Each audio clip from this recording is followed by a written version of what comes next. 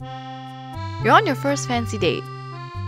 Want to impress a special someone, but your naive mind doesn't know wine? Well, let us help you. So what is wine? Wine's an alcoholic beverage originating from Iran. Red wine has a color of intense violet for young wines, brick red for mature wines, and brown for older wines, while white wine is straw yellow, yellow green, and yellow gold.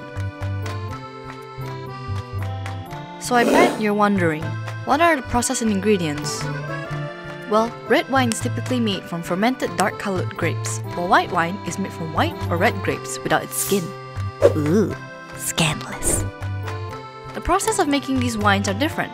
Red wine makes use of oak barrels and allow wine to ingress oxygen, while white wine uses stainless steel tanks to ensure that wine retains their fruitiness flavor and flower flavor.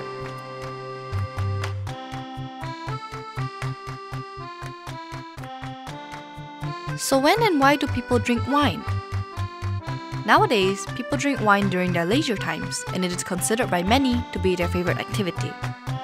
Some people often drink wine in moderation, responsibly, to maintain their health, as wine has an overall ability to improve liver function and control blood pressure. Red wine specifically contains a compound called resveratrol, which can help against type 2 diabetes and lower risks of heart diseases.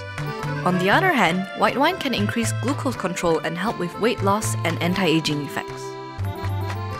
So let's talk finances. An average bottle of red wine costs around 15 USD, while a very good bottle of wine costs 32 USD on average. And even better wines become exponentially more expensive. For white wine, an average bottle of wine costs around 14 USD, while a very good bottle costs around 24 USD on average. Here comes the fancy part. How do you pair it? Different styles of wine interact with various components in food, such as fat, salt, sugar, and acidity. The white with fish, red with meat mantra aligns with the basic principle, but not always. The key is matching complementary flavors and textures. An example of this would be pairing red wine with stronger flavors such as parmesan and lamb, while white wine is light, which usually brings out herb flavors, so it can be paired with feta cheese, pine nuts, chicken, and pork. Well, great! Now that you know about wine, whichever wine you choose, remember to drink responsibly and don't make poor decisions. But always remember to be considerate of your health conditions, country's legal drinking age, and religious practices before partaking in this alcoholic beverage.